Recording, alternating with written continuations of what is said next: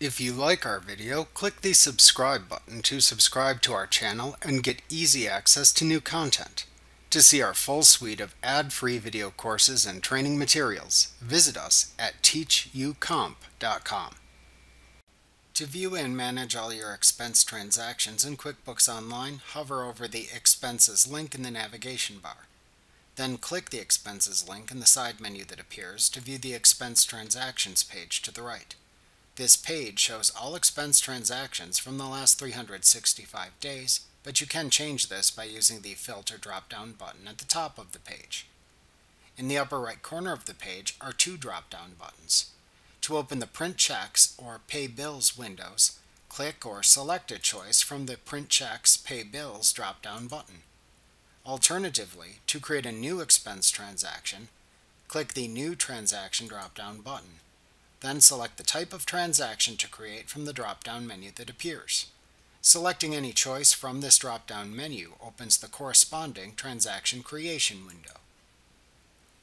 Clicking the Filter drop-down button in the Expense Transactions page shows a drop-down menu that lets you filter the transaction list below it by selecting filtering choices from the drop-downs and fields that appear in the menu.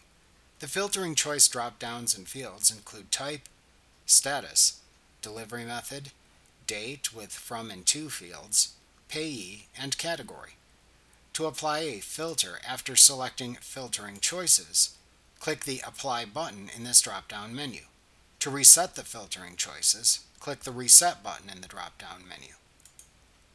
To remove filtering choices after applying them, either click the X button to the right of the particular filter choice to remove, or click the Clear Filter / View All link to the right of the Filter button to clear all your filters.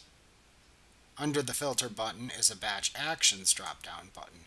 Depending on which transactions are currently checked in the transactions list, the choices shown in the drop-down menu that appears when you click the Batch Transactions button change.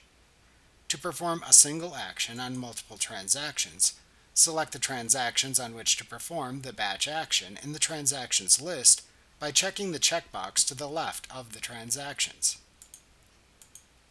Then click the Batch Actions drop-down button and select the batch action to perform on the selected transactions from the drop-down menu that appears.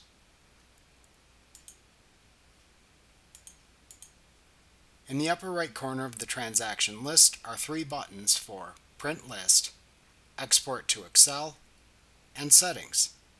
To open a printer-friendly expense transactions page and open your web browser's print dialog box so you can print the page, click the Print List button. You can close this page after printing it. To download the expense transaction list as an Excel workbook, click the Export to Excel button.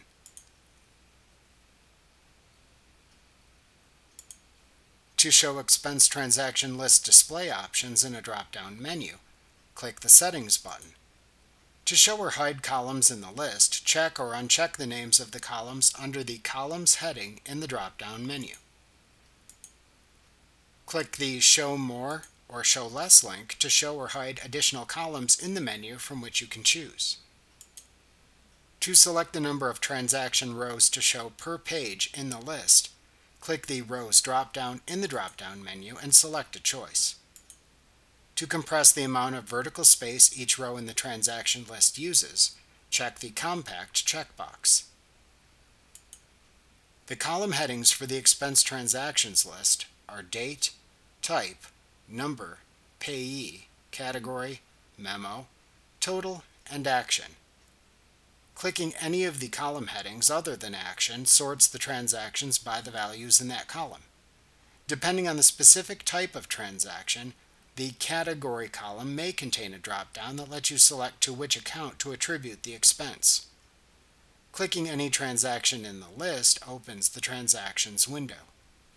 The Action column contains a link you can click and a drop-down from which you can select a link that lets you perform the clicked or selected action on that particular transaction. The action choices vary depending on the type of transaction. Remember to click the subscribe button to see more of our videos. Get ad-free courses at teachucomp.com. Workbook.com.